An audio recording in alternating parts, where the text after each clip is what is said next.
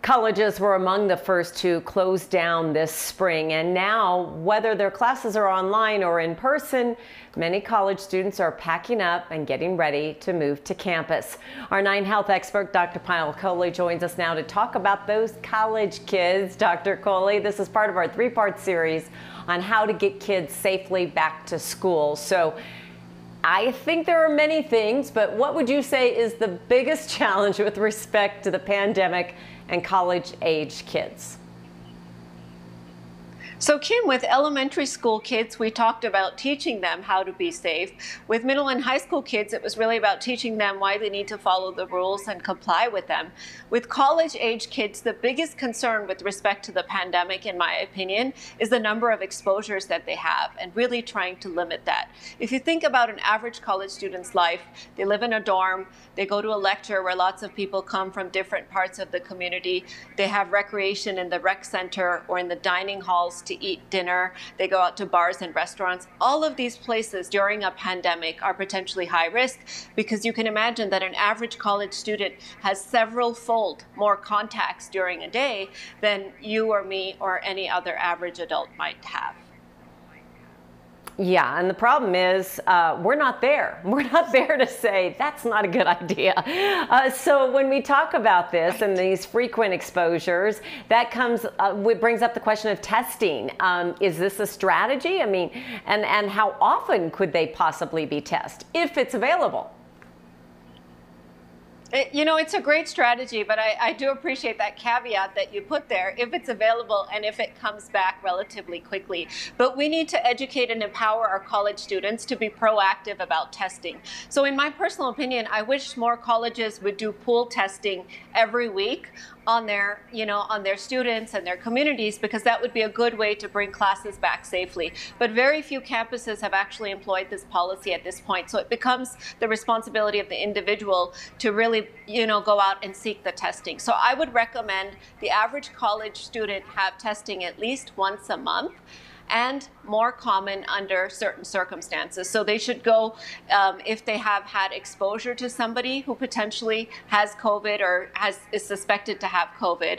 If they're exposed to somebody outside of their usual routine or bubble, so if they go to a party or go to an event where they've been exposed to people that they don't normally see.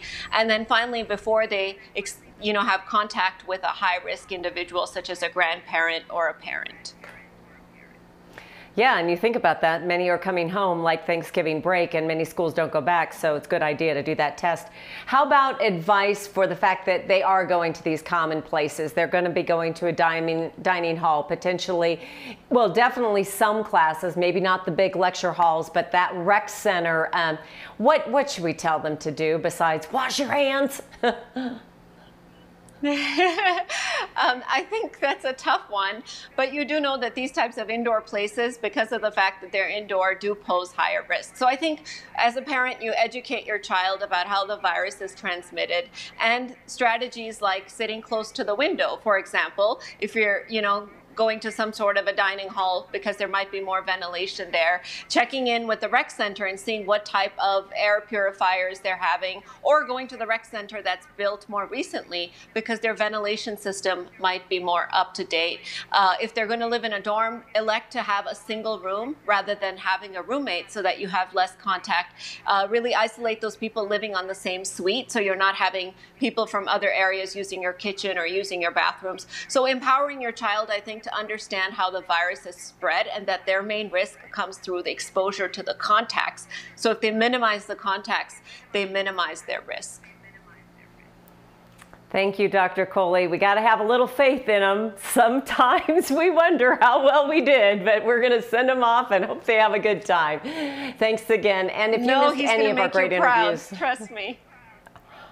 Okay, well, I've been giving him hand sanitizer since he was like 2 when you play on those group places, because I was always like, oh, quickly, because I'm a little anal about that stuff. Sorry. All right. Thank you. So if you missed any of Dr. Kohli's interview, she had some great advice for all of our kids at all ages on back to school. You can find them all on the 9 News website, because every single age has an issue. So we so appreciate her advice. And speaking of going back to school, whether your kids are going back into a classroom or they're doing the remote learning, they still need stuff, and it's not cheap. So back to school costs a lot. That's why 9 News has partnered with the Denver Broncos, King Soopers, and the Volunteers of America to host the Back to Learning Supply Drive. You can help families in need by donating at the website on our screen or make donations at a King Soopers register. We'll be right back.